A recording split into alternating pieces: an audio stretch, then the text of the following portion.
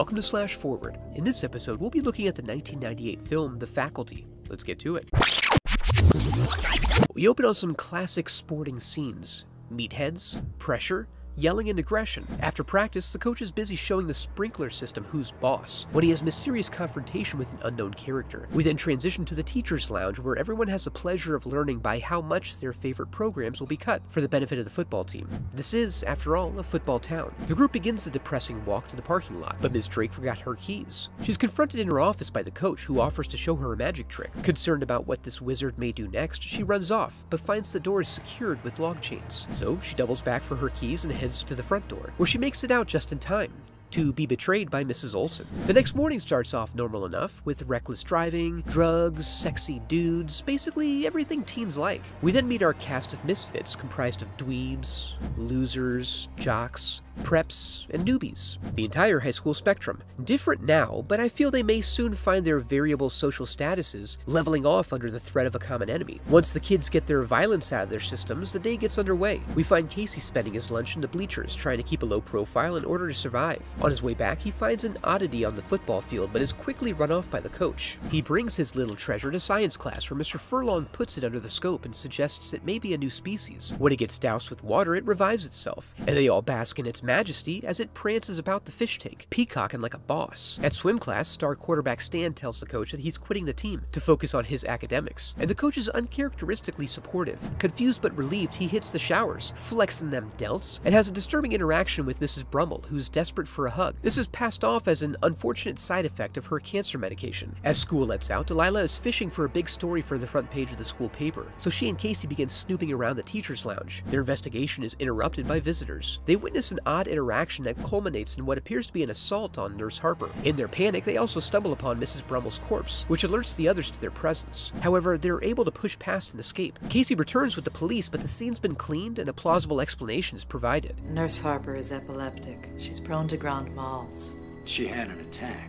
And when Ms. Drake converts one of the officers in her office, Casey realizes he's basically on his own. At home, he is punished severely, losing all his privileges, including his porno. Aw, Mom. Ya boy's got a squirt. This lockdown also ensures his return to school the next day. When he gets there, he meets up with Delilah. They notice people acting strange at school and don't know who to trust. Her intent is to start by enlisting the help of her boyfriend Stan, who, along with classmate Stokely, also notice some odd happenings at the school, like mandated ear exams for students and faculty, with police presence. Delilah and Casey find them and take them on as confidants. Outside, Zeke and Mary Beth are getting to know each other when Zeke, a student of human nature, also begins to notice unusual behavior all around. This is punctuated by a confrontation with Miss Burke, appearing decidedly less bookish than normal and acting unnaturally aggressive.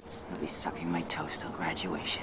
Miss Burke? Casey and Stokely lead the group to Mr. Furlong's classroom to revisit the specimen, but it's gone. They reveal their working theory that Body Snatcher-style aliens are taking over their town, just in time to get goofed on by Zeke, who is restocking his drug lab paraphernalia in the adjacent room. When Mr. Furlong arrives, Zeke jokes around with him about their silly conspiracy theory, but Mr. Furlong gets serious. This prompts Zeke to create a makeshift machete and remove a few digits before eye-gouging him with some pixie dust. They find the powder creates an extreme, negative reaction inside our moisture-rich alien friends. They then calmly navigate the halls, beelining for the parking lot, and arriving at Zeke's house, where we learn our boy's got a variety of hobbies and interests. Here they confirm the parasite-host relationship between the alien slugs and the townsfolk, and that the diuretic properties of his caffeine-based nose candy are intolerable to them. With nothing more to go on but common knowledge, they assume finding and killing the queen will return everyone to normal. But first, a training day scenario, as they all have to get crunk to prove they're untainted. This reduces their group by 1, as Delilah reveals herself to have worms before trashing the lab and cutting out. They take the remaining supply and head to the homecoming game, where the whole town is congregating to watch their local boys dominate and convert the opposition. This is also the part of the movie where Ursher gets to play his dream role,